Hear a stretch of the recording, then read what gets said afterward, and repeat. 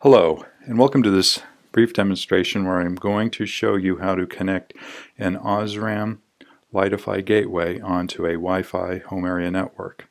The first step is to download the OSRAM app onto your phone. And then the second is we need, I've already set up an account.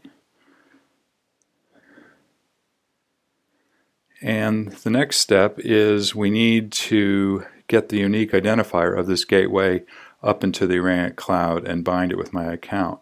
One way to do it is to enter the serial number typing. A quicker way is to use a QR code methodology. So that's what we've done there.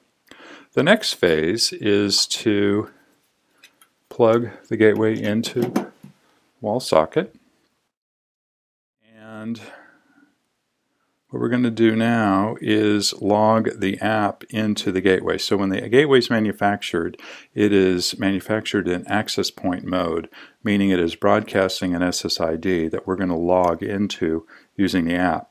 So this is a verification code password to log in to the gateway. And so now I need to go over to Wi-Fi settings, and I should be looking for the LIGHTIFY access point as I mentioned. So there it is. Now I'm going to go back to OSRAM and connecting the gateway, and now it is going to look for the Wi-Fi networks that are available in my home to connect to.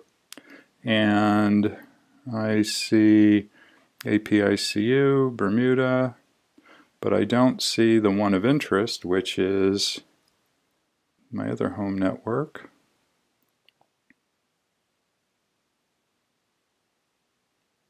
So, Protea Home, there we go.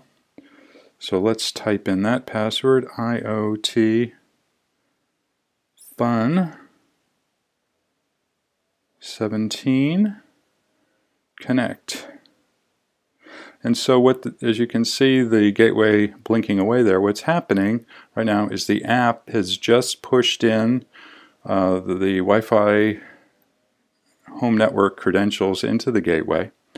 The gateway is now communicating with the Arrayent cloud to bind my user account with the gateway of interest, and verifying that all works. There we see a message registering with the cloud. And the message is saying a few more minutes to go. I see a green light on the gateway.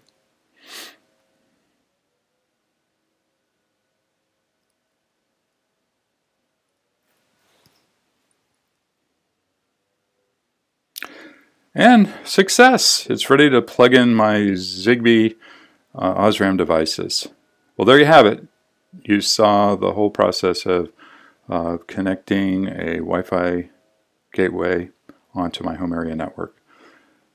Thank you for your attention, and for more information, please reach us at info@arrayent.com. Thank you.